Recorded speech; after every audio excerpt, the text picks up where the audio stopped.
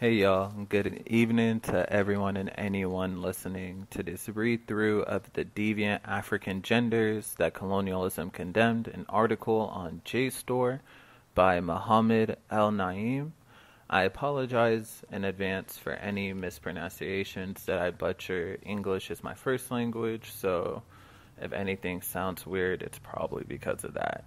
The article opens up with a terracotta memorial portrait of an Akan ruler from present-day southern Ghana. It's kind of like a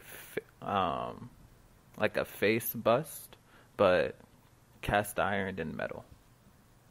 And here's the article.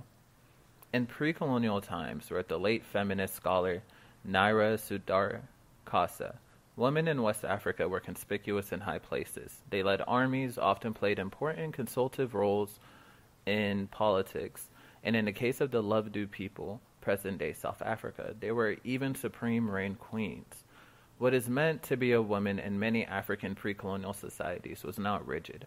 Among the Langi of northern Uganda, writes Sylvia Tamal, Dean of the Faculty of Law at Makerere University, Uganda, the Maduko Dako, or effeminate males, were treated as women and could marry men. There were also the Chibados or Kambanda of Angola, male diviners who some scholars have argued were believed to carry female spirits through anal sex. For centuries, woman-to-woman marriages in pre-colonial African societies seemed to indicate to Europeans that the strong correspondence between male-to-man and female-to-woman was not prevalent in Africa. This practice of same-sex marriage was documented in more than 40 pre-colonial African societies. A woman could marry one or more women if she could secure the bride wealth necessary or was expected to uphold and augment kinship ties. The idea that a female could be a husband perplexed Europeans and often led to fantastical conclusions. Writing in 1938, the anthropologist Melvin Jean Herskovits imputed assumptions on women-to-women marriages that were, in the words of the anthropologist Eileen Jensen Craigie, foreign to the institution.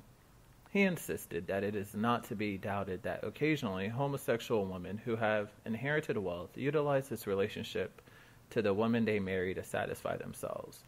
Although he was operating on pure conjecture, no documented woman-to-woman marriages were known to be lesbian marriages. And while heterosexuality was certainly the dominant form of sexuality in pre-colonial Africa, Tamal notes that there is no doubt that same-sex copulation was also practiced.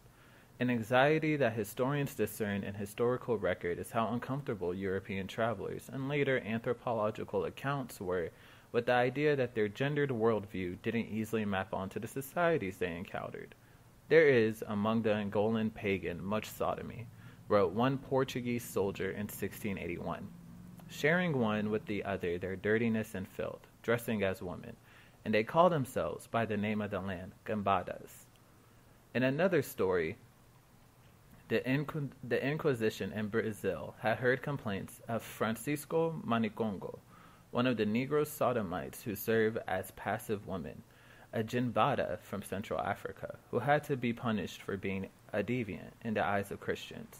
Europeans adverse to what they call sodomy expressed distress towards the idea that some people whom they perceived as men would dare be considered by their societies as women, with what the slave trade and colonialism implied, that more often forced, but sometimes voluntary movement of people across the Atlantic, these transgressive gender performances became the target of the Inquisition. The church disseminated the message that individuals who did not conform to their ideas of men and women could be a bad influence on Christian colonial society. One of those targeted was Victoria. Her story was popularized by the groundbreaking work of Brazilian queer historian Luiz Mott. We know of Victoria, originally a slave named Antonio, from Benin, West Africa, from the authoritative accounts of the Portuguese Inquisition in Lisbon, which had her arrested in 1556. She dressed as a woman and worked in the riverbank of Lisbon, where she would beckon men like a woman, enticing them to sin. Under the questioning by the inquisitors, according to James H. Sweet, a historian at the University of Wisconsin-Madison, Victoria insisted that she was a woman and had the anatomy to prove it. The Inquisition was not convinced, and she was eventually given a life sentence. Whereas the Portuguese could only see deviance and sodomy, their feminine gestures, their same-sex behaviors were simply expressions of their broader spiritual roles that went completely unrecognized by the Portuguese. It would be anachronistic to call these ways of being transgender. That would be to retrofit them into gender categories that we use in the 21st century. But the theological frustration with deviance and sodomy that was often used to repress them is familiar today. As Tamal puts it, the ironic truth is that it is not homosexuality that is alien in Africa, but the far-off lands of Sodom and Gomorrah, plus the many other religious depictions of other sexuality that are often quoted in condemning same-sex relations on the continent. The same can be said about campaigns that intermittently condemn trans men and women in Africa. In Tamal's view, these are state-orchestrated moral panics serving as decoys to distract from socioeconomic and political dysfunction. What the memory of Victoria and the many other non-conforming victims of the Inquisition demonstrates is that it is not homosexuality and trans identities that are a colonial import into Africa, but homophobia and transphobia instead. Thank you all for listening, and y'all have a great night.